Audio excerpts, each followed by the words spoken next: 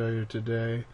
It's a wirelessly controlled, well, AC switch basically. Let me show you it. It's designed to fit inside your standard outlet box, so it can fit behind a switch or an outlet. And we have inputs, the neutral, hot and neutral. Also allows you to attach to a switch. So this is a digital input. There's 3.3 volt pull-up on one side, and the switch is grounded. The wireless part is a MRF24J40MA transceiver, 2.4 gigahertz, and the power supply was made from one of these little power converter cubes, 5 volts for USB charging. This is the internals wrapped in some tape glued to the top. It was the lowest profile power supply I could get. Now on the bottom side of this, show you real quick, we have the bottom chip. There is a Triac 15 amps, I think 600 volts. It's all covered in glue, so nothing gets shorted. Anyway, I'll just go over it all. This is a Triac optocoupler. That's what turns this on and off from the PIC. This is a PIC 24HJ HJ12 GP202. So that's and then there's the programming headers. There's a UART right there, UART output. That's 3.3 volt level. Then this is the PIC doesn't have enough current to drive the LED directly, so we have a 3904 transistor NPN to power the LED for the Triac optocoupler. Then there's a 3.3 volt power regulator on this side with a 1 UF stabilizing capacitor. And then for the MRF24, it needs a pull-up resistor. I could have programmed it into the PIC itself, but I put it on the schematic anyway. It's this one here. For the SDO, it's open drain, so it needs a pull-up. Anyway, so that's all the parts on the bottom of the board. So essentially, we still have the switch, which is capable of going on and turning on and off the light. And now, let me just show you. So you would put this board behind the switch in the box in the wall, and for the light. Now, right now, it's only capable of doing single switch outlets. If you have a multi-switch outlet, it will not function properly. The second version will. It also does not have any detection for when the AC coming in is zero crossing, so it's not capable of dimming the bulb. The next version I make of this board will. I wrote some quick Python code to allow me to access this box. This just has another MRF24J40MA in it for communicating with the one here. It's attached to my computer. This console here is the first way to do it. So we got this console here. I wrote some Python because screen apparently does not take 500 kilobits per second as an option. So I can say hello to the device anyway. So it's just programmed to send commands over the MRF24 by using command. Then we use the address of the MRF24 here, the controller. This one I set to 3DC1, and if I want to turn it on, I type on, enter, comes on. I can also do 3DC1 off. Some other features, command 3DC1. I can disable the switch with that command. As you can see, switch no longer functions. Turn the switch back on. Now we have the switch functions again, so you can disable the switch. There's also one more interesting feature that's programmed into it. I call it spooky mode, but it's just a pseudo-random generator that flips on and off the light, hopefully creeping someone out if you install it in their outlet and turn it on at night after they've watched a horror movie or something. And back off, spooky, no. So that's pretty much all the features. Next thing I want to show you is the web interface for controlling it. This way you can access it from a phone to control it anywhere in the world pretty much, or if you want the web server on the local Wi-Fi, you can also just control it from home. Alright, so this is the web interface for the outlet controller.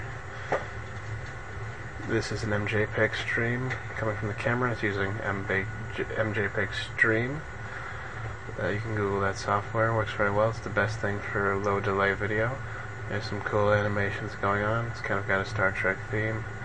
Anyway, so this is on my website. How this works is these use jQuery GET calls to request a PHP script on my home server here, which then executes a Python script, which has to be in the dial-out group, the www-data, so it has access to the serial ports, so it can send the commands over the MRF24. So let me show you how it works. We got on, off. Off, light goes off. You see very short delay. I know I'm home here, but MJPEG really does have a great real-time feedback. Back on, there's the light, back on. So you also have the enable and disable switches, which I'm not going to show you right now. So yeah, it's got that kick-ass interface. So this is how you control the outlet from the website. Okay, now I'm going to show you how to install it into an actual light switch. This is the single switch for my workroom. It's on, off. I got a work light here to keep everything lit. I'm going to show you while we install it.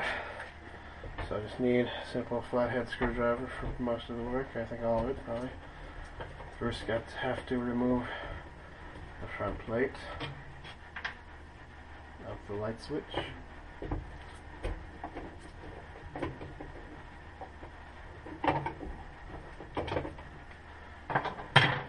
Next, we have to remove the switch, and you'll notice this is live. Just wearing some blue nitrile gloves. They're enough to stop 120 volts, so I won't get shocked. You can switch it off if you're really concerned, but nothing is going to happen.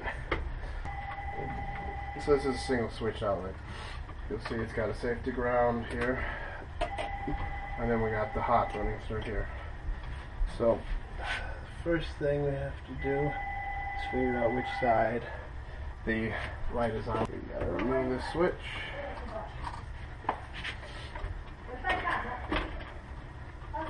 A little bit tricky. Oops. Put this off to this side. So this is my voltmeter. Red guy. 200 volts AC. So because it says 120 here, that's good enough. So let me see if I can put this where you can see it on the camera. I'm going to check from safety ground to each of the black wires. Nothing here. So 0. This guy, 120 volts. So the top guy is the incoming power. I'm also going to need to get the neutral wires out. The white guy's here.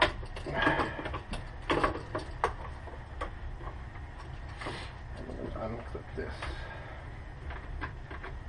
So it actually doesn't matter which way they go in because they're just shorted together on the board. Now neutral is the second one down. You can see it's shorted across. So incoming neutral. I used flatter wires, so I'm going to unscrew this a little bit.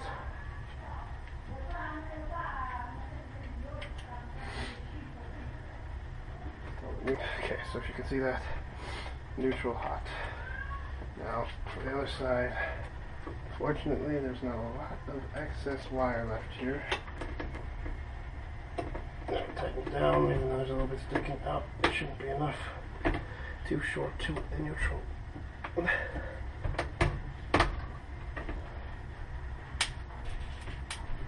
This thing is on. That's very unusual. Track is on. That means this should switch it off though. Oh. I did not realize this, but apparently I programmed default on. Install these wires first here, and then we push it back.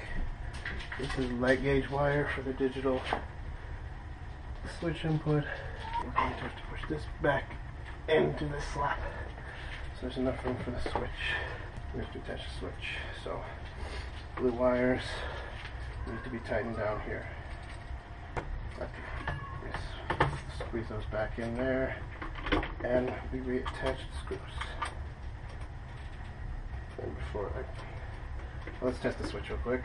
Okay, as you can see, the switch is functioning, so we know the pick is controlled. So I'll start screwing this top one, and line this bottom one up, screwed in. Been 11 minutes so far. So if you can get 15 minutes alone with the switcher outlet you want to mess with, you can get this installed. And if you have lots of practice, you can probably do it a lot faster. This is the first time I've installed this in an outlet, so hopefully with a little practice you could probably do this in 3 to 5 minutes. Nitrile gloves, didn't shock myself at all.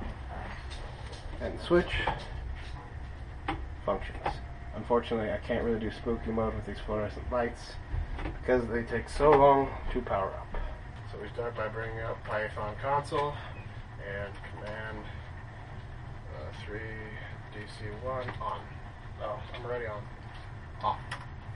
So that turned off the light. I controlled it from my computer. Back on. Took a second because it's fluorescent.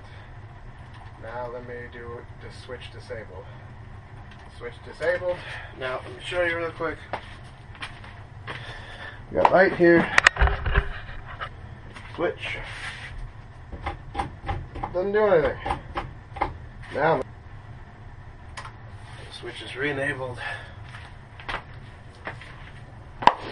And then I can control the light from either here. There we go. Switch works. So I can control from here, or I can go to my desk, or I can open my phone, or I can be in China on a web browser, and I can issue a command over the internet and turn the light off